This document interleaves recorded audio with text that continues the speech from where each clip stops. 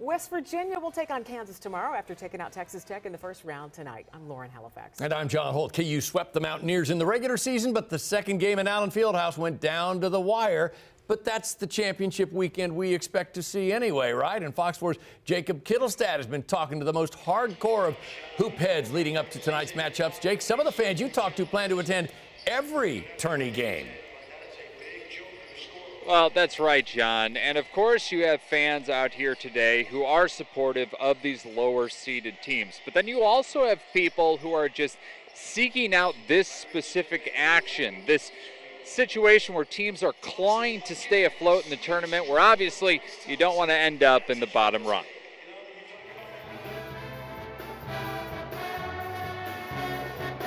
It's a little slice of home for Mike Mathers, who now lives in Knob Noster. I was born and raised in Parkersburg, West Virginia, Wood County. Let's go Parkersburg South. My hometown is very much like Knob Noster. I was in the Air Force for 24 years. Decided to stay here because I can see more Big 12 games. When we were buying the tickets, I was like, oh, I have a hat that'll be perfect for this event. I hope we can go through the tournament a little bit longer than this first night. It was a close game the last time the Jayhawks played West Virginia, right? 3 points. So how do you feel about them potentially advancing here? We'll play whoever advances. Jean Ann Wilson is a KU fan. Her plan is to watch every game in the tournament with her daughter, her 4th year in a row doing it. When KU plays, I get stressed out. Yeah, I absolutely do, but you just kind of... You ride the wave. Yeah, that's right. You ride the wave, whatever that is.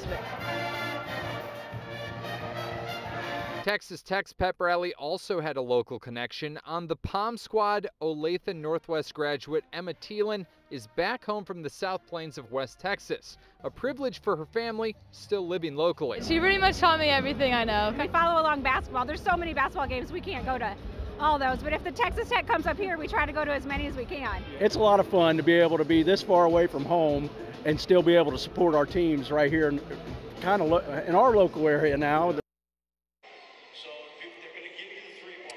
And we also have our eye on this Oklahoma State game. Oklahoma State is currently up. That team will advance to play Texas and down the line potentially could play K-State in the semifinal round, John. Jacob Kittelstad live downtown in the Power and Light. Jake, thanks.